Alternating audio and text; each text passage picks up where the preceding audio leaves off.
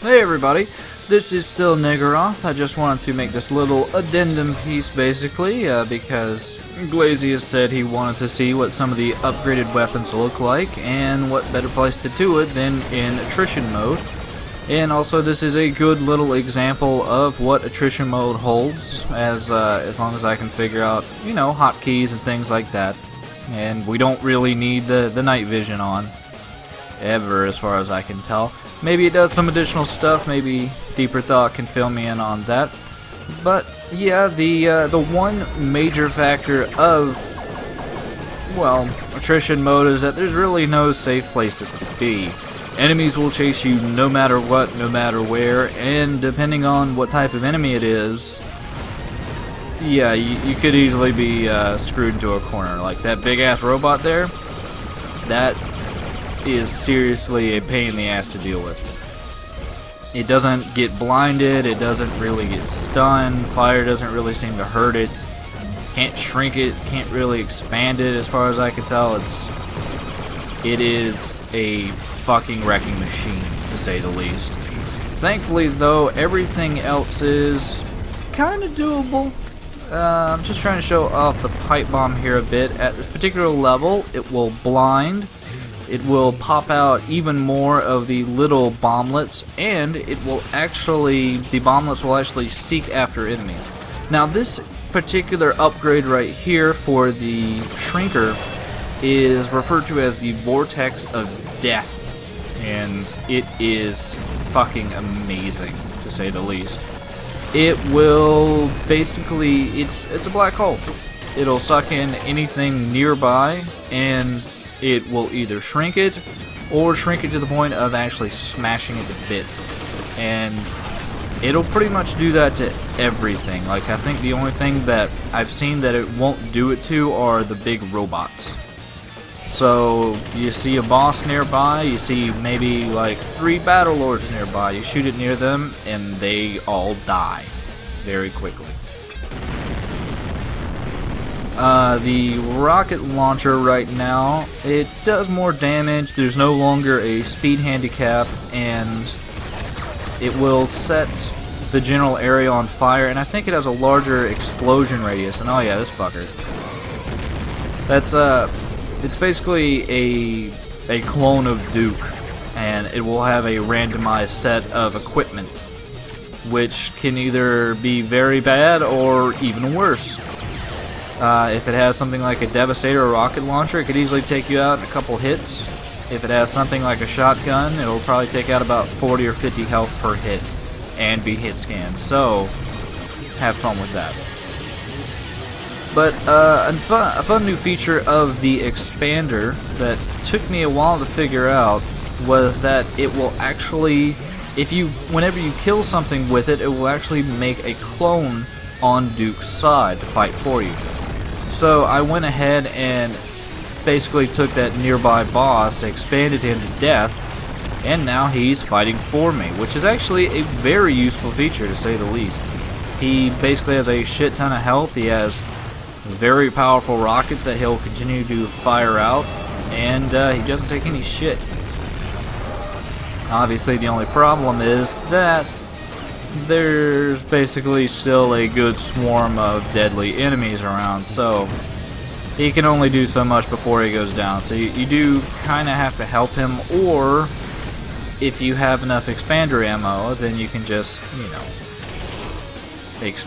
clone even more guys if you really want to. Even though I will say a lot, some enemies are more useful than others to get a clone of, especially ones with like heat-seeking bullets and rockets and things like that.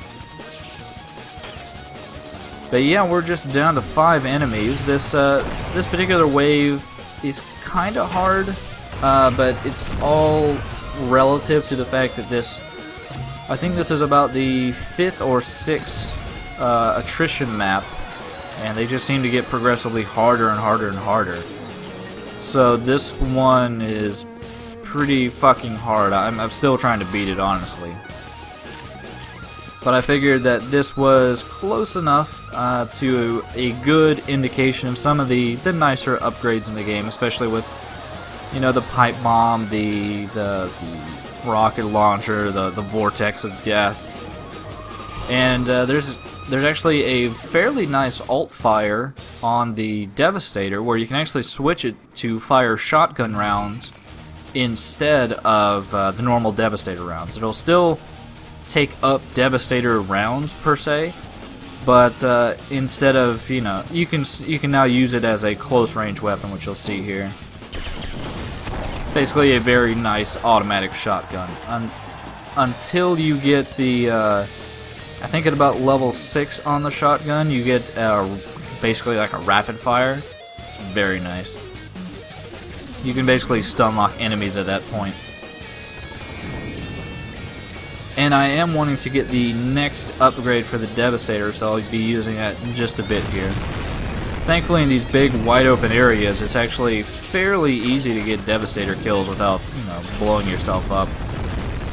But, you know, my god, some of these custom enemies are really fucking difficult, to say the least. Especially, you know, ones with shields, ones with, like, these big homing fuck-off bullets like that. That bullet is homing. And it will continue to home unless you either... I think you can shoot it to dissipate it, or you can basically try to, like, run it into a wall or something. Sometimes, though, it's seeking AIs a little bit better than you are. But yeah, with the next upgrade to the Devastator, it actually now has seeking rockets, which you can see there just a bit. Sadly though, I've run out of Devastator ammo, so the next best thing, which is just fucking people up with pipe bombs. Pipe bombs seriously do level up very nicely, and they level up fairly quickly, and there's a plentiful amount of them in the game. Just showing off one of the alt fires here for the laser. Basically shoots a very large orb. I think it's called like a POW ball. It's a bit hard to aim, to say the least, especially with auto aiming. It'll just kind of aim wherever it really wants to. Kind of the same way with the vortex of death. If it's trying to auto-aim at something far away, you kind of have to lob it at the ground if you want to hit something close by. But yeah, that's pretty much all of the. Oh no, we got a laser trip mine, and with some information from Deeper Thought, Deep Thought. I don't know. Hopefully, I'm not fucking up your name. But yeah, he told me you can stick laser trip mines on people, and yeah, I did a few upgrades on those, and they actually are quite powerful. They end up getting a lot of the same upgrades as the pipe bomb, but if you take into consideration that includes like heat-seeking little bomblets and blinding nearby enemies, like you see all those little bouncy bombs? Those are all from my pipe bombs, and they were trying to find something to blow up on, which can be very deadly, to say the least. But the one thing you have to be careful of, especially in any attrition map, is just making sure you have enough, like, useful weaponry. You can easily be stuck at the end of the level with nothing but, you know, freezer ammo, and some things like tanks or larger enemies. Freezer ammo is basically kind of worthless after a point. So, you do have to be kind of careful and divvy it out accordingly.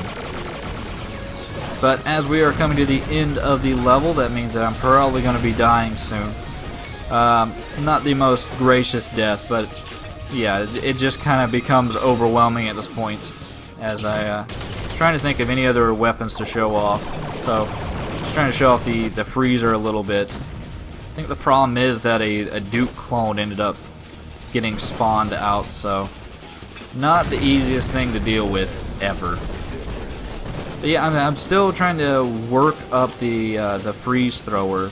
Its upgrades so far haven't been that great, and still needing to go up and like kick someone or shoot them to kill them is just kind of, I don't want to say tedious, but I'd rather just do direct damage. And fuck. Yeah, those little molten bullets you see are heat-seeking, and they do quite a bit of damage, and there's just, as you can tell, a fucking constant stream of them.